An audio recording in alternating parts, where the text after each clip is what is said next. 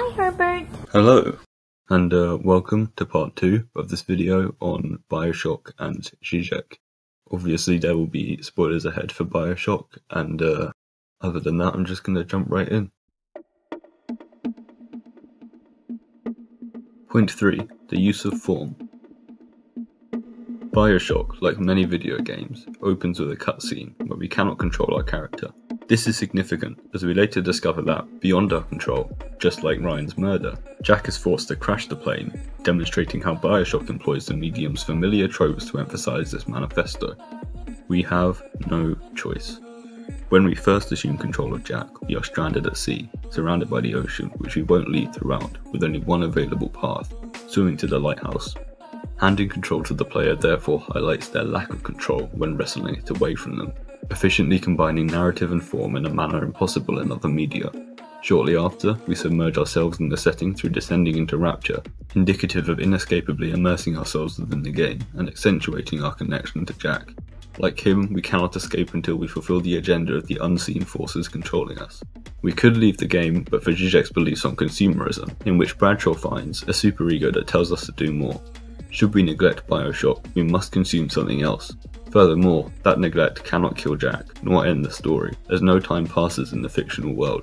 Jack is revived upon death, which BioShock addresses through Vita Chambers, diegetic resurrection tools that enforce conformity with the game's objectives. Once you begin, you cannot escape through leaving, restarting, or even death. BioShock must be completed, or it forever continues, complete its demands, or fail. Simply through existing, its ideology has won.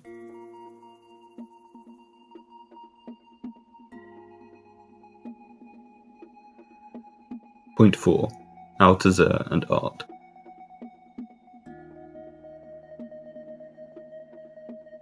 Of course, to discuss escaping video games, in which Shaw writes escapism is key to the experience of media consumption, is intrinsically ironic, but does distraction from your own reality, itself based in ideology, truly allow any escape?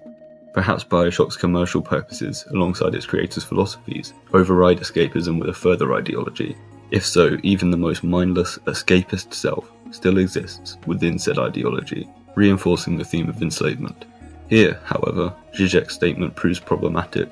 Althusser writes, "I do not rank real art among the ideologies, and that art examines the ideology from which it is born, in which it bathes, and from which it detaches itself." Through this internal distanciation, Althusser concludes that art can escape ideology, reflecting upon itself and its creation.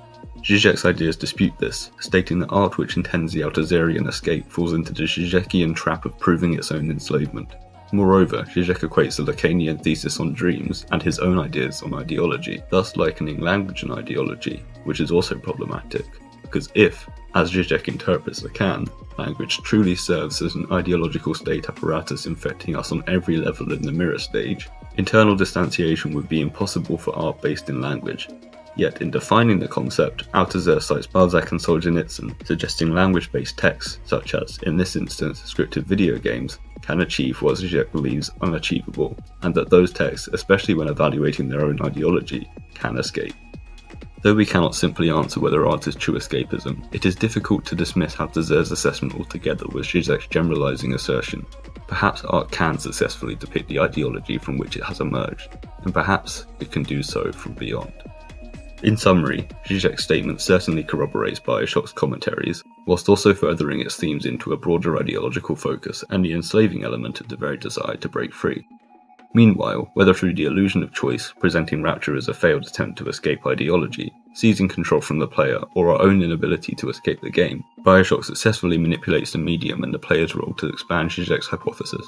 There should undoubtedly be questions of whether video games somewhat reject the idea through their escapist nature, but Žižek's statement clearly merits cautious application to the wider concepts of enslavement and ideology, both separately and as one. Thanks so much for watching. I really appreciate that was probably a bit of a slog. You can award yourself 10 lazy words for making it to the end. Unless of course you don't stick around, because I still have to thank Lumin for letting me use their music in this video. So, thanks. And if you like this video, please do give it a like, or feel free to leave a comment if there's anything you wanted to say. Alright. I'll see you next time.